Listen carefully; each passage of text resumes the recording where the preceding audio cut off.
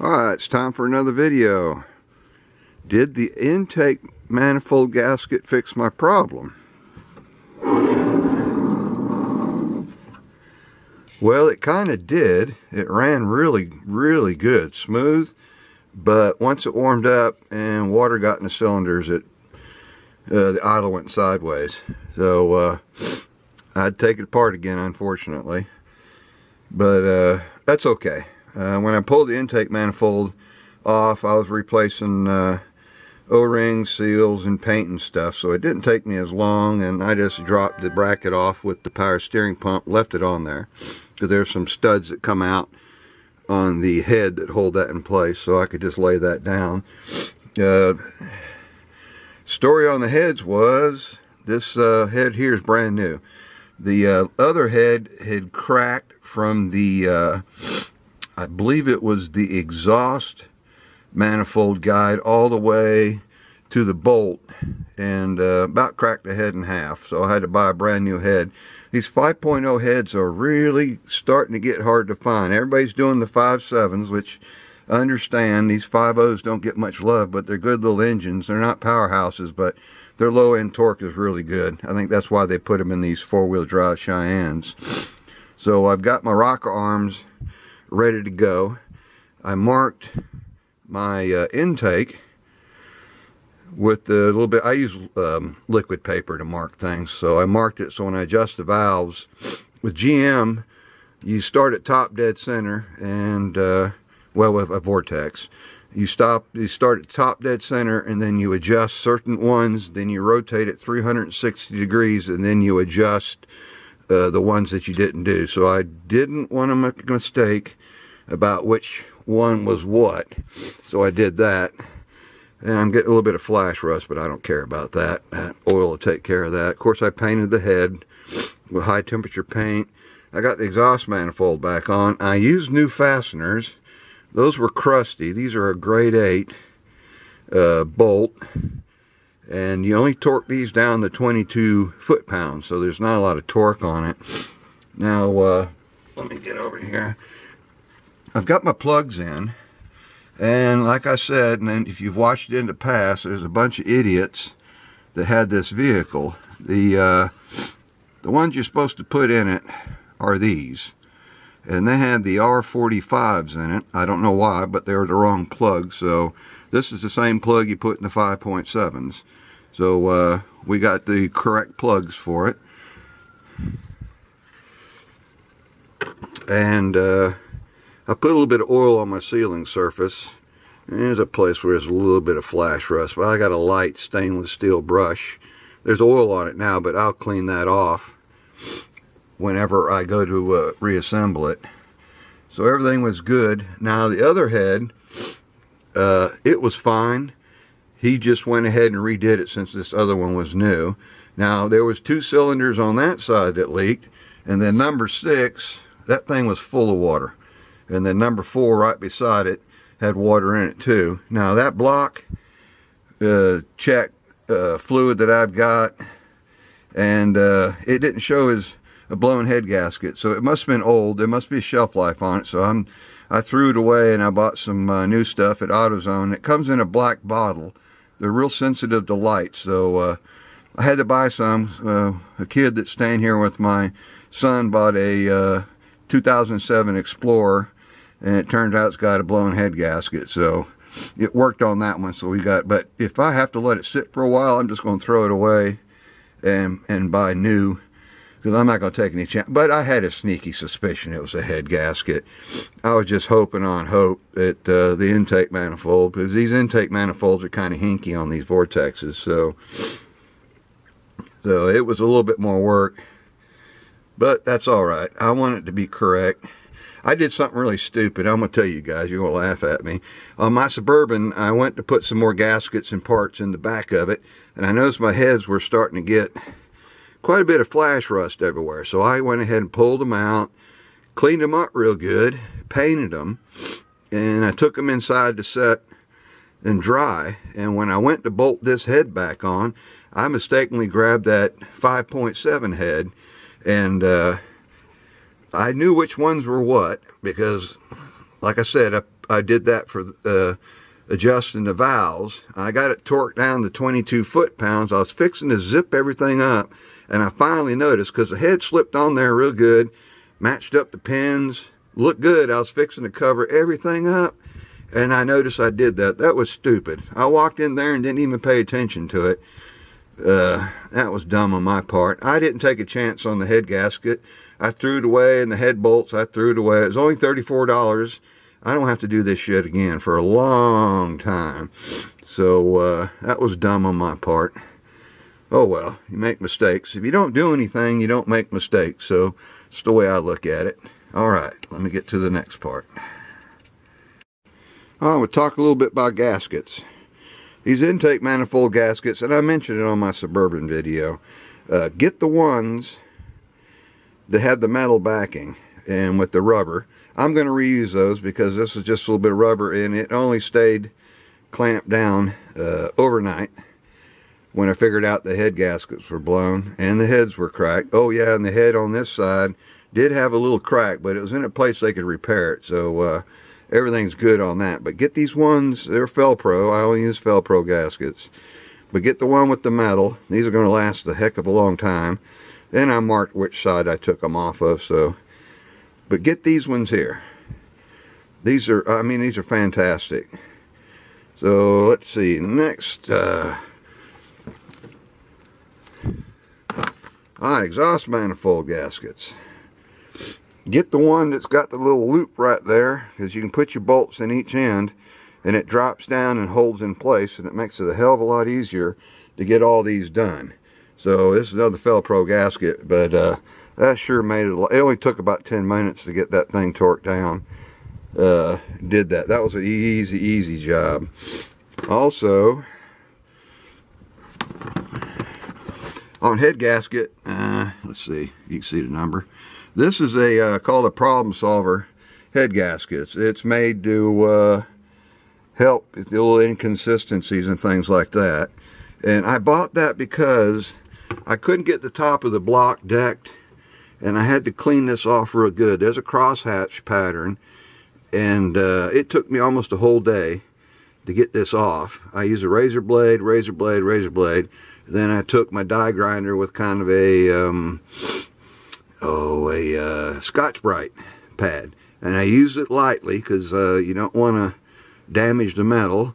The pistons have a little bit of carbon on it. I'm not a big fan of scraping all this stuff off and missing it, because carbon's really hard, and I don't want to scar my pistons up. I'm just going to deal with this later on with a fuel additive to clean that off. But this isn't bad. You can tell this motor doesn't have a lot of miles on it.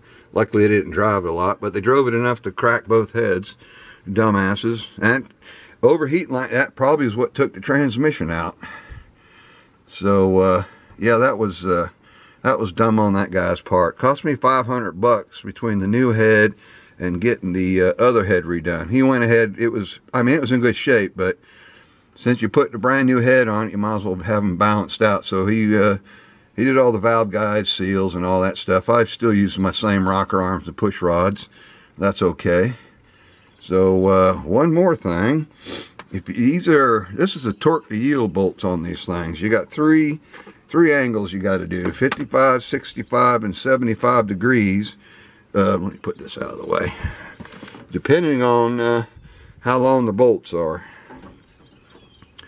I'm not a big fan of those angle gauges, so I went ahead and just bit the bullet and went ahead and bought me a torque wrench, electric one that does foot-pounds, of course, and it does degrees.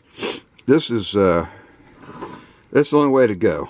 I mean, we had these heads torqued down in about 25 minutes, and this was $185, and the margin of error was the same as a snap-on, so I went ahead and got it, and the ratings were real good, and Gear Wrench makes good tools.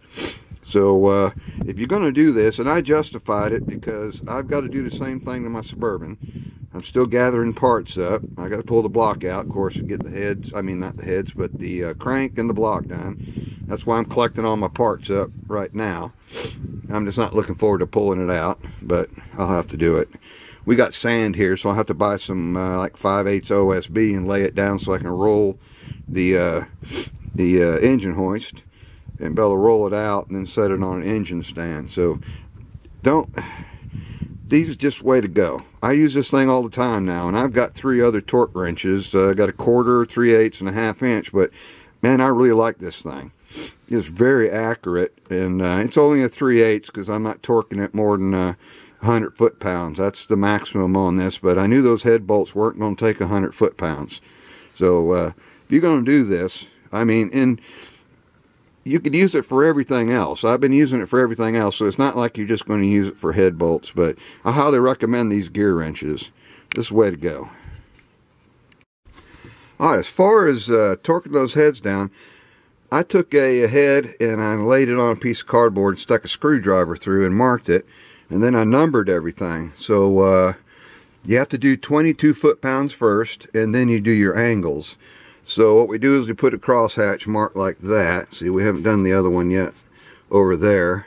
But when it's an X like that, then I know that I've got every one of them. My son, he holds this and keeps track and marks them off. So and it's easy to miss a head bolt.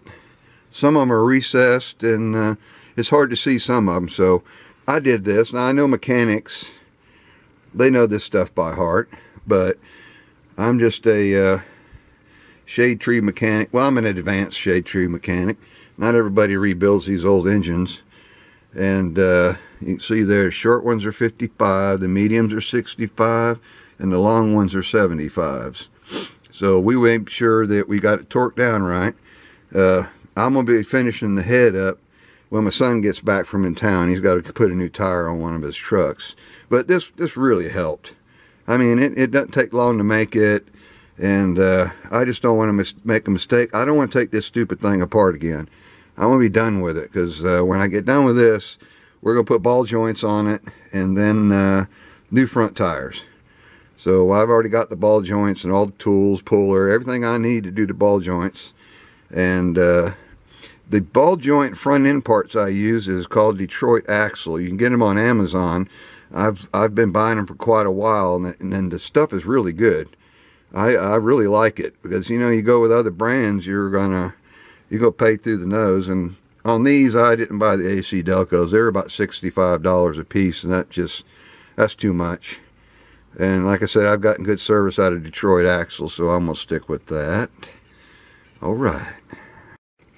When I get done with everything, this engine bay is greasy as heck, and the hood doesn't even have one of those insulating pads. I'm going to get one from LMC. I'm going to clean this off and put that heat pad on there, because it keep your hood, your paint on the top of the hood in much better shape. But I've got to figure out what I'm going to degrease it with. I don't know if I'm going to use that kerosene-based stuff or whatever, but I've got to clean it out. It's just filthy in here. It was undoubtedly leaking oil at one time on the last engine they had, so I just want to clean it up. I'm going to take the booster off, go ahead, sand and paint that. It's a little bit rusty in the bracket, so I'll take that off. Those are really easy, and I want to look at the booster anyway and make sure there's no brake fluid getting inside the booster, starting to want to go bad, because if I see some in there, I'll just go ahead and buy me a new booster and put it on. But I'll spray paint before I put it on there, where it looks better. I mean, we're not making it a show truck, but we want to keep it clean, you know, try to keep it an original Survivor. So we still have to put air conditioning on it. All the lines were rotted, so I just went ahead and cut all of them off.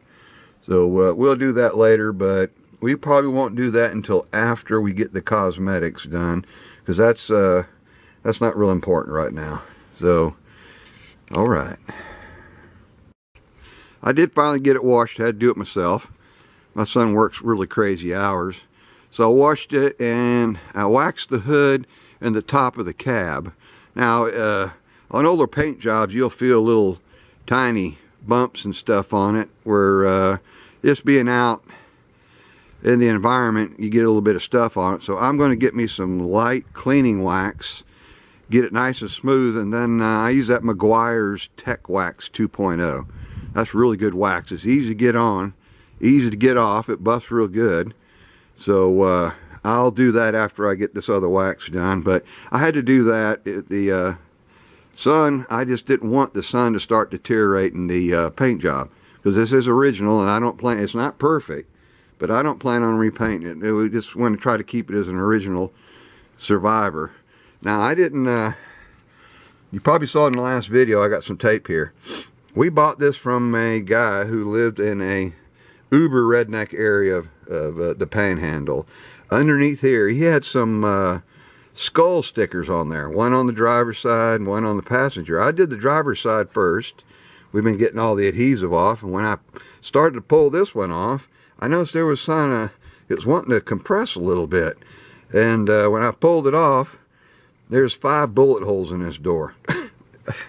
I don't know what the history of this truck is, but that's kind of funny. So I just covered this up, keep water from going in there. I've got to put something on the back. I'm going to put some peel and stick. I got a friend who's going to paint the door and do some other little touch-ups for $350. Since it's an original paint job, he's going to be able to match it up real good. So yeah, we found 5 of them, but it didn't go through the interior panel. So I imagine it hit something, or they just fell in the bottom of the door. When we pull the door panel off, hopefully I can find them bullets down there in the bottom. I'm going to drill a hole through the middle of it, put them on a string and hang them from the rear view mirror. But we weren't expecting that. But the guy really kind of wasn't the most honest dude I bought it from.